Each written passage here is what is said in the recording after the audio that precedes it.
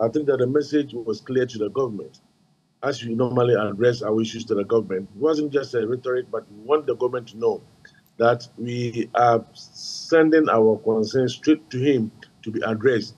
As government, it is expected that you take charge and ensure that the concerns of your citizens, including workers, are addressed.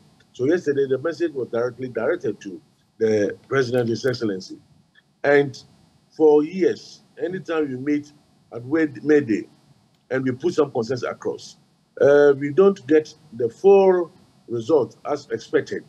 And this time around, I think that it's not going to be just a rhetoric, just a saying, then we go back to sit. We are going to follow whatever you have said from A to Z. And then we are going to take government also on and ensure that whatever promises, whatever responses that we gave yesterday at the Jubilee Park in Bolgatanga is adhered to.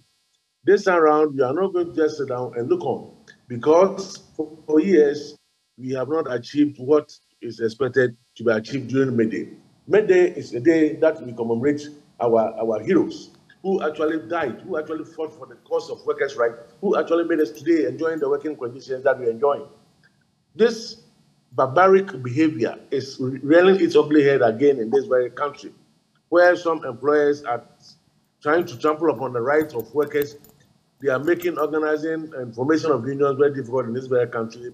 And a clear example is as of the power plant in this company, this country. So, Evans, I think that the message was clear to the government, and he also gave a response.